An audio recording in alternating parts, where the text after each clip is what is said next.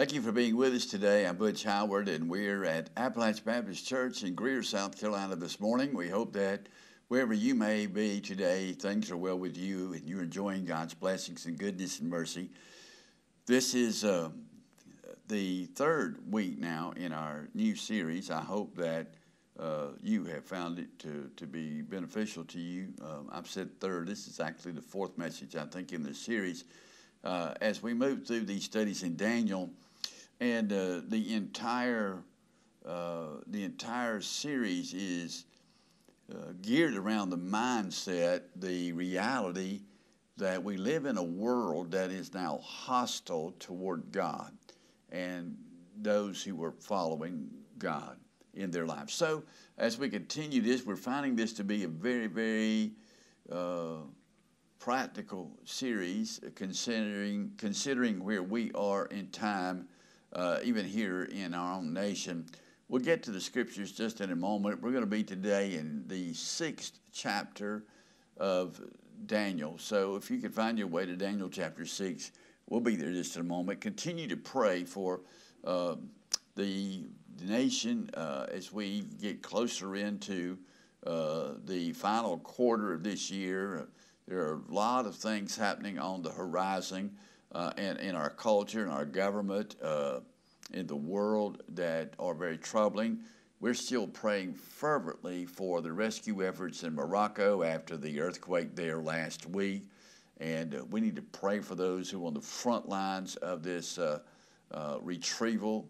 And it's basically now become a body recovery situation. And there's very little chance of anyone being found alive in the rubble there. But let's continue to pray for those efforts.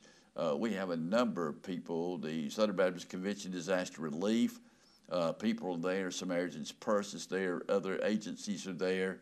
And we need to pray fervently for these efforts that God will help these who are on the front lines of trying to help those who have been devastated by this major earthquake. As we turn our minds and hearts toward our own needs, we have folks who are going through cancer battles here, upcoming surgeries, recovering from surgeries. This is normal life for so many local churches. And as you prepare to gather with your church family this morning, I know that there are needs in your local church as well. We pray one for another. And we hope that you'll pray for us here. We try our best when we know of needs to remember those prayer needs before the throne of grace.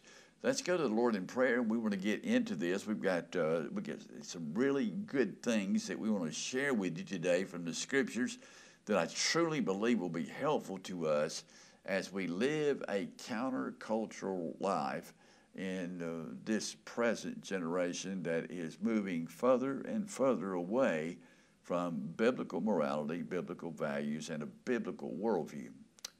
Father, we love you. Thank you for being our God. Thank you for drawing us out of this world. Lord, you have called us unto yourself. You have chosen us, saved us by your amazing grace, washed away our sins in the precious blood of Jesus, your Son. We are no longer on the road to destruction and death and eternal separation from you. Because of what you have done, we now have the hope of heaven, the expectation of living with you, serving you, reigning with you forever and forever. So, Father, we thank you for every blessing of life. And now, as we open the scriptures, our prayer together with my sisters and brothers who are praying in their homes or wherever they may be listening and watching, we pray together in one accord that your heart will become more knowable, more graspable, more able to grasp in our minds, in our hearts. So, Lord, that we can truly know you, not just about you. And, Lord, not just try to muddle along, but we can truly serve you with all of our mind, soul, and strength. So bless our time together, we pray. In Jesus' name, amen.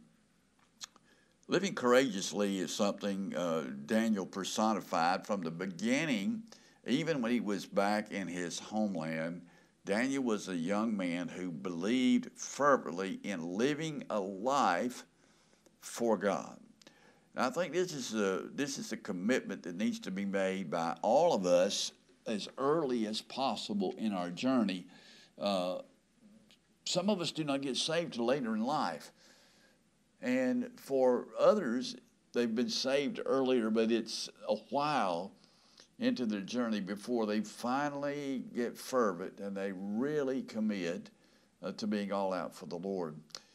Wherever you may be in your spiritual journey, this commitment is vital. We find that to be the key to everything that's going on now in Daniel's life and in the lives of his friends. In Daniel chapter 6, a situation arises. And we know that that situations are a part of life, circumstances are a part of life.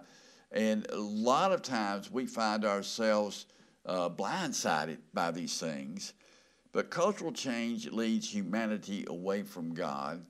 It always has. Listen, I'm a proud citizen of the United States of America. I love my country. But I understand, as a student of history, this is not just true of America. Hear me out. As a student of history, every government in the history of humanity has eventually taken the people away from God, always. Government is corrupt because it's run by humans. Humans are fallen, depraved people. Our human reasoning runs contrary to the wisdom and knowledge of God. When this conflict of opinion, of viewpoint, occurs in the culture always moves away rather than to God. So we need to understand this. Even had Daniel lived in his homeland for all of his years of his life, there would have been some conflict in the culture there.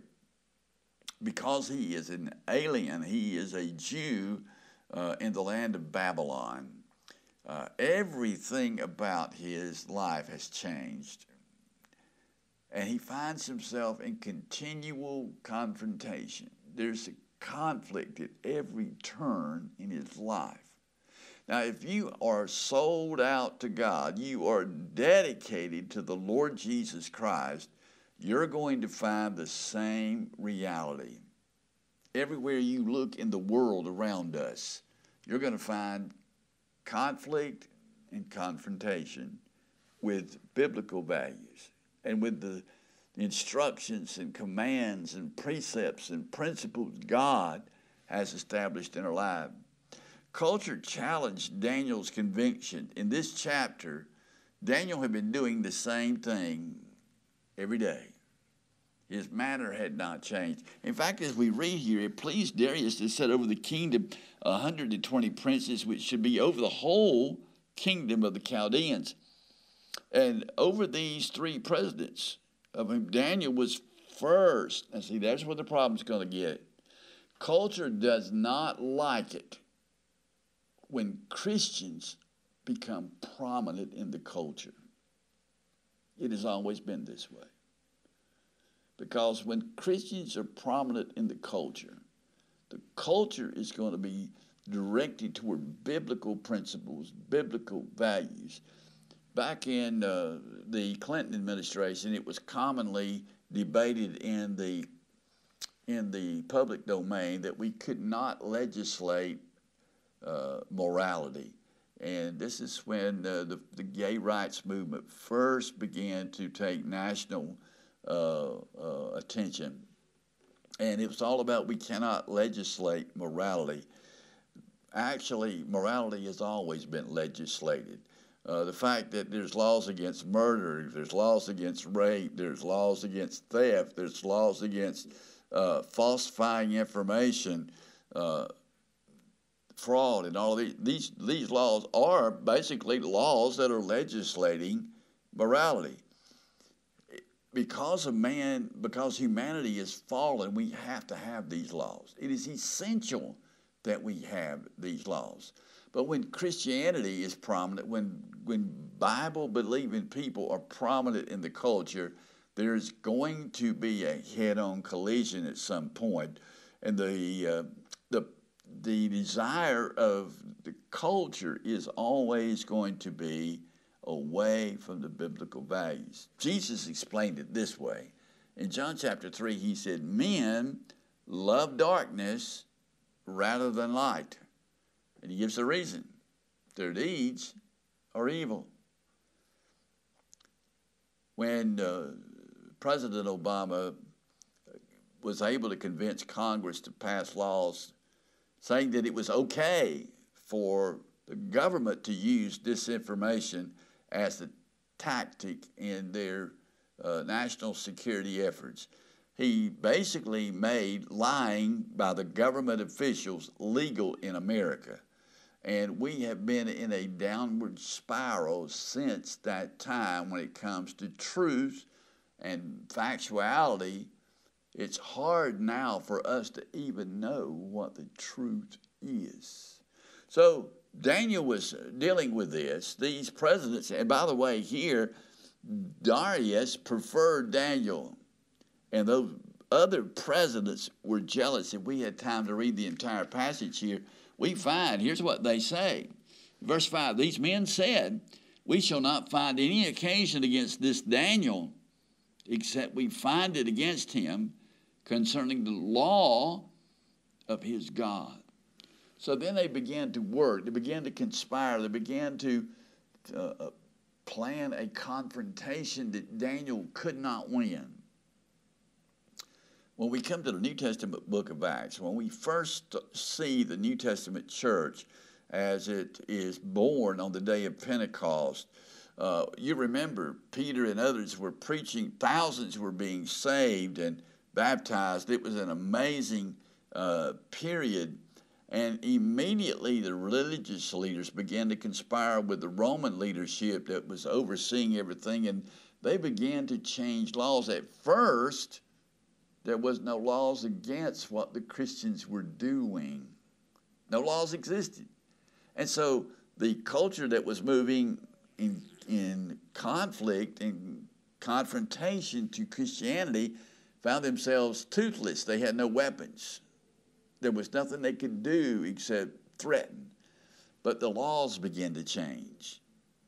The laws began to change. And so it is here in Daniel. These men who wanted to trap Daniel, they wanted to confront him in such a way that he could not win. They began to alter the laws. They were able to convince Darius to sign a decree saying that no one could worship anyone except Darius. We see that Darius, of course, was a pagan king, and he didn't have any spirituality about him. He was not a believer. He didn't have the moral underpinnings of Daniel's and his three friends. And so he bought into this. This was kind of stroking his ego. It appealed to Darius, the king, to have people bow before him, to come to him only for petitions. He kind of liked that idea. He did not understand. He was so caught up in the vanity of it that he was easily manipulated. Listen, the men and women who serve at the highest levels of our government, please hear me. These men and women who serve at the highest level of our government, they're just human beings. Many of them, and I've heard this personally from senators. There was a time back in the early 90s when I spent a good bit of time dealing with the cultural politics and the effects and ramifications upon Christian ministries. And as I was able to meet with these dignitaries, I learned very quickly They're just men and women, just like us. Seldom do they actually read the legislation they're voting on themselves. They have a staff, and those staff people work through those processes. And a lot of times they're confronted with a bill that the only knowledge they have of it is what they hear from their constituents. And so they vote with very shallow preparation, very limited preparation.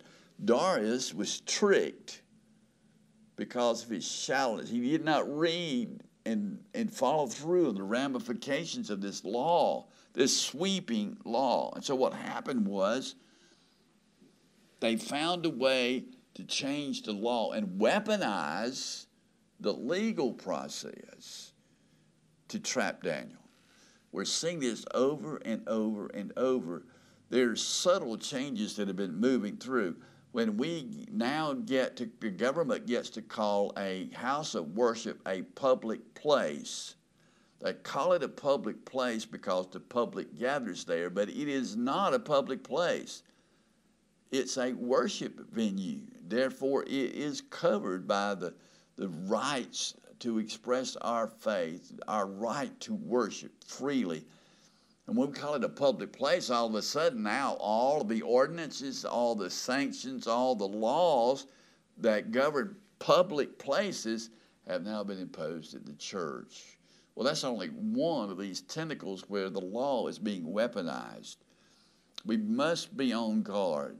You say, well, Christians can't really do much. You're right. But the one thing we can do is what Daniel did. So follow carefully. Daniel lived for God without thought of the changes in his culture. The culture going on around Daniel. I want you to look at chapter 6, verse 10.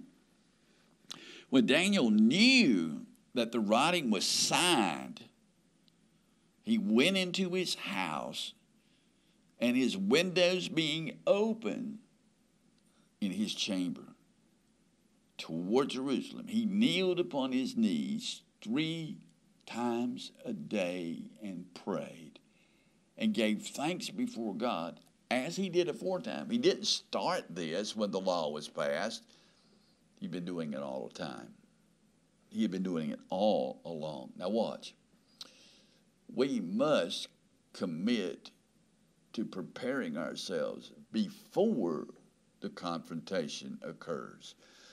We are living in the time right now when God's people across America, Canada is slipping much faster than the United States is. North America is slipping very, very rapidly into a secular culture that is anti-Jesus Christ, anti-Bible, anti-church. The time for us to prepare for confrontation is right now. The world out there hates Jesus Christ. Jesus said to us that this would be the case. They have hated me, they're going to hate you. They persecuted me, they're going to persecute you. We must not remain naive to these realities. This is coming. And the time to prepare for the confrontation is right now. We mustn't wait, because if we wait, we're going to find ourselves in the confrontation, and we made no preparation for it at all. Daniel lived for God without thought of the changes. He didn't change anything for Daniel. When it was legal, he prayed. Well, when it was illegal, he was still praying. And notice something else here. Daniel didn't pray in secret. There are folks, I think well-intentioned folks, good-meaning folks, who will say, I'm going to go along to get along. I don't want to rock the boat. I don't want to be a pot stirrer. I do not want to cause conflict.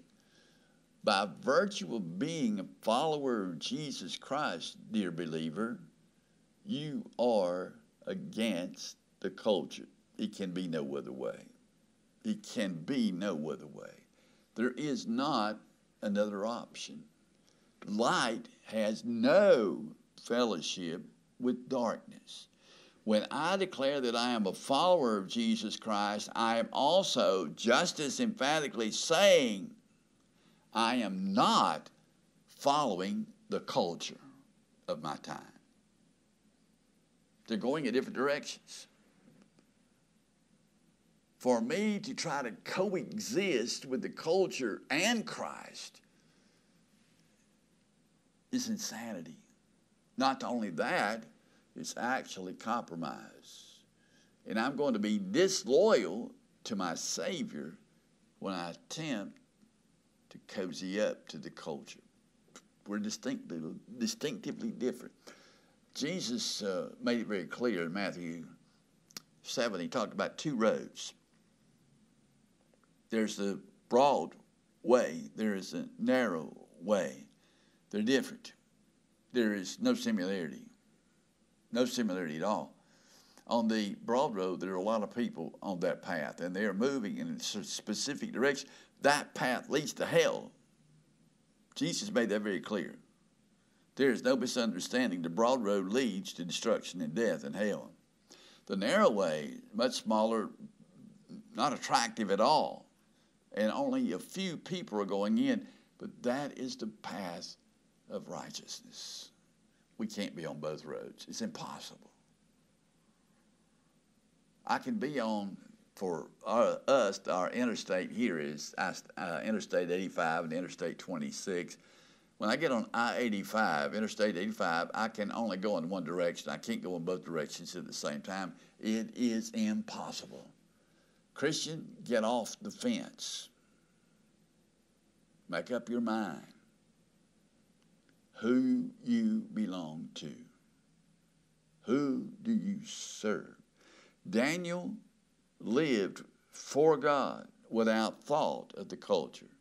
He was living for Jesus before the law was passed. He was still doing so after the law was passed. Daniel lived a countercultural life.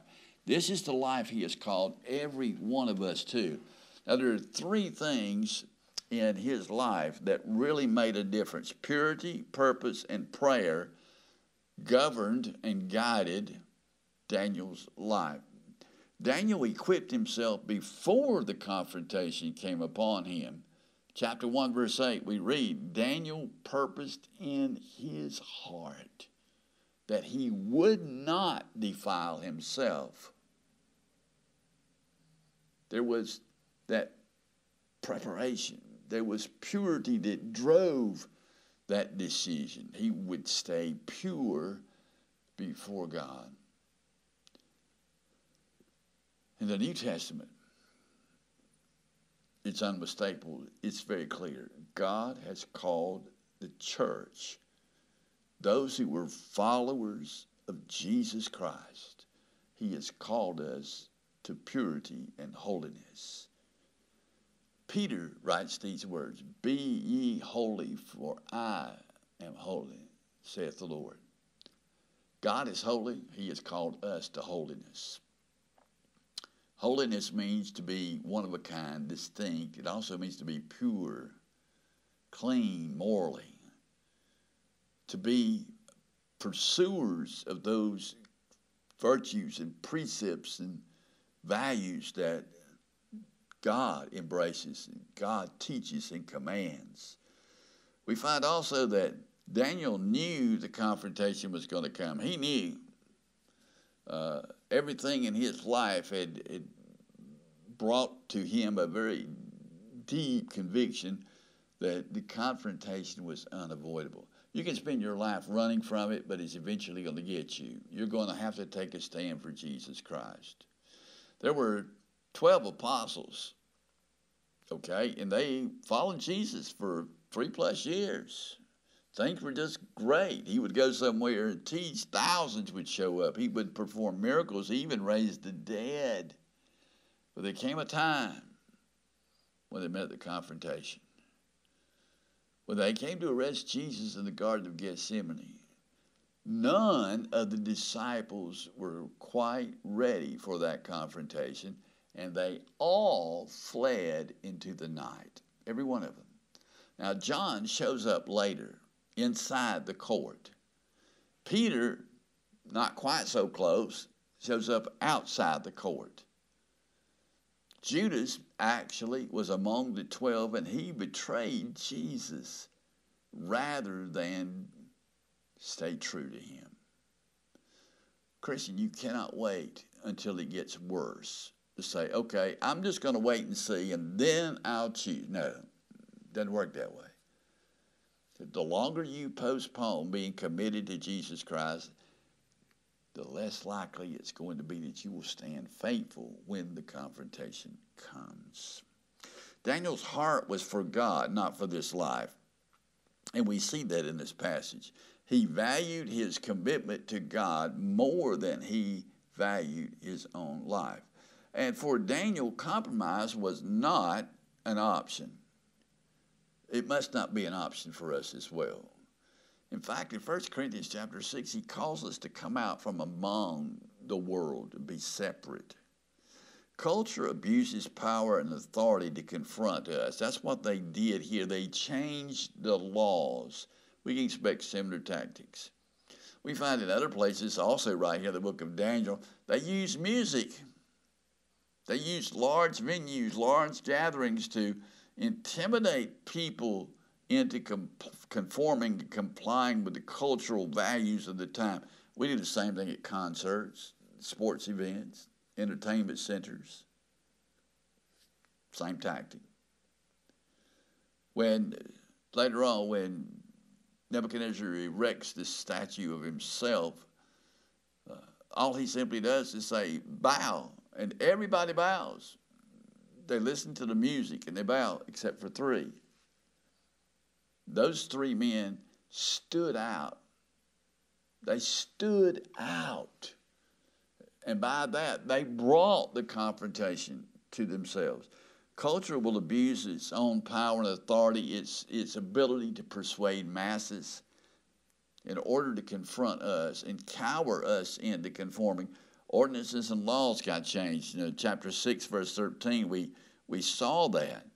They came near and spake unto the king concerning the king's decree. Hast thou not signed a decree that every man that shall ask a petition of any god or man within 30 days, save of thee, O king, shall be cast into the den of lions? He changed the law. This law now had been signed to carry the king's seal, could not be changed. Not even the king could change its mind. Daniel stood the test. And here's what happens next. I want you to see this because this is the key to it all. We must change our desires. Our desire is going to have to not to be in survival mode. Well, I've got to get through this trial. I've got to come out on the good end of this. His desire was to be used of God rather than win. Oh, we love winning in America, do we not? We want to win at everything we do. But sometimes God's people do not win visibly. Our faith is in God's person, not in deliverance. Listen, Daniel knew what the decree said. He was on the inner circle of the king's palace. He knew what was going to happen. He knew about the den of lions. And he knew what would happen to him if he continued to pray. Yet he refused to change, to compromise, to cave in.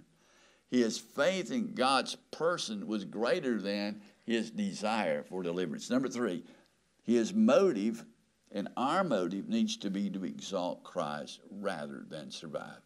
I don't know how many Americans will eventually be martyred for our faith. I think if the Lord tarries His coming, that's going to happen in America. Yes, I do. Very definitely I do.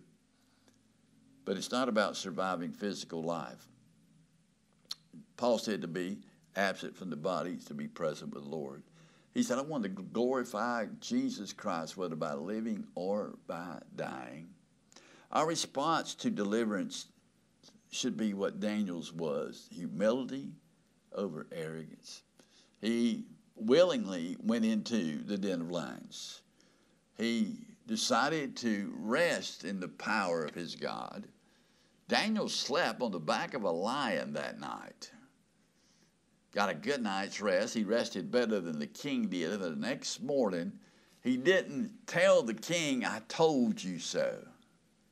He didn't scold the king for being vain and naive. No, in humility rather than arrogance, he just testified of God's goodness. We must live courageously in this present time. We are called to serve the God who is alive. He is in control. He rules and reigns. What a privilege it is to serve him. But it will mean confrontation. Make up your mind today. As for me and my house, we will serve the Lord. Till this time next week, God bless you.